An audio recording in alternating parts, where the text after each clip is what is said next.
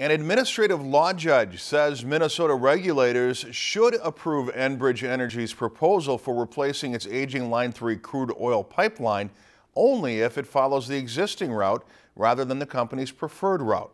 Administrative Law Judge Ann O'Reilly recommended Monday that the Public Utilities Commission choose the existing route, which avoids sensitive areas in the Mississippi River headwaters region where American Indians harvest wild rice and hold treaty rights.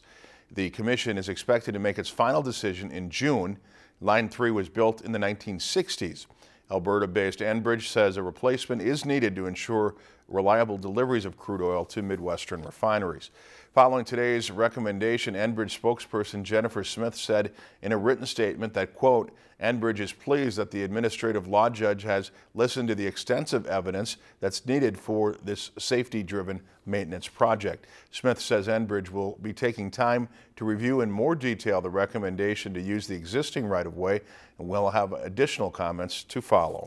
If you enjoyed this segment of Lakeland News, please consider making a tax-deductible contribution to Lakeland PBS.